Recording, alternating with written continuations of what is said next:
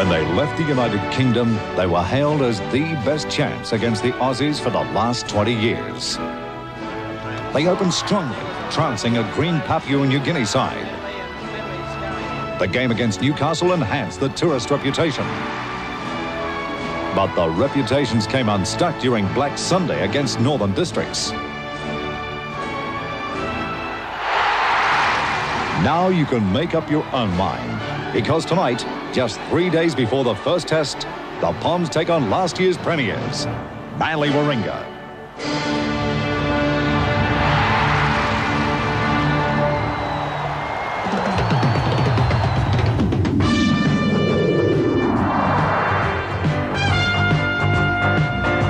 From Brookvale, Sydney, Great Britain versus Manly Warringah.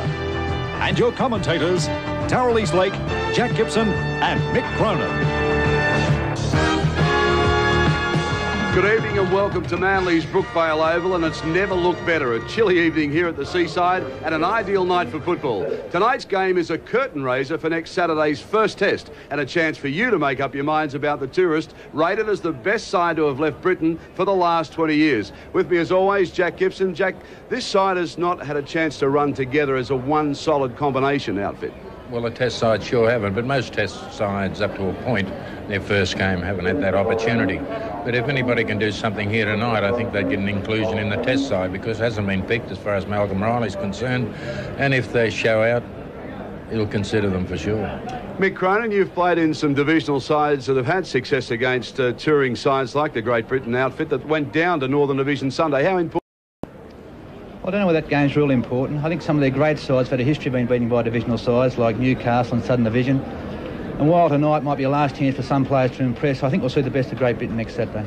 OK, comments from the boys. We'll be working with them right throughout the night. Sideline comments and interviews, Tim Sheridan, George Denikian. Kick off in just a few minutes. We'll take a break and be back for the Great Britain versus last year's premiers, the Manly Sea Eagles.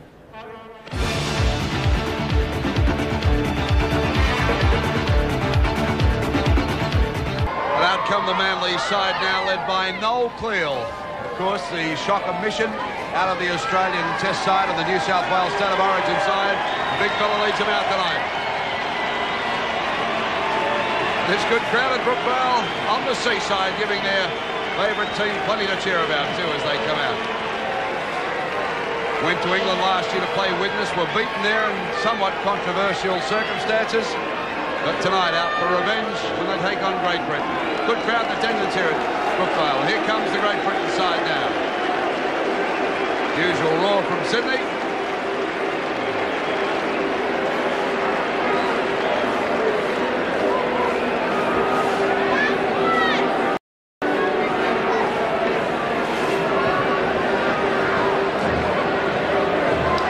Let's run through the entire team card for you. At fullback is Tim Dwyer, Stuart Davis and Greg Austin are on the wings. Joe Rapati, Darryl Williams, the Kiwi Connection Internationals in the centre tonight. Cliffy Lyons at 5'8". Jeff Tuvey is the halfback. Des Hasler slotted into lock. Noel Cleal, second row and captain of the side. Mark Pocock, his partner. The front row is Mark Brockenshire, Charlie Haggett and Ian Gately. The coach, of course, Bob Fulton.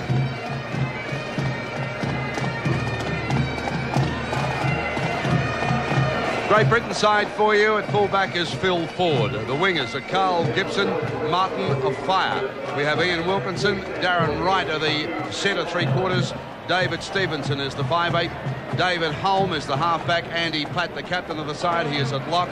Carl Fairbank, Paul Medley, both the second rowers. In the front row, Roy Powell. Paul Waddell, their coach, Malcolm Riley.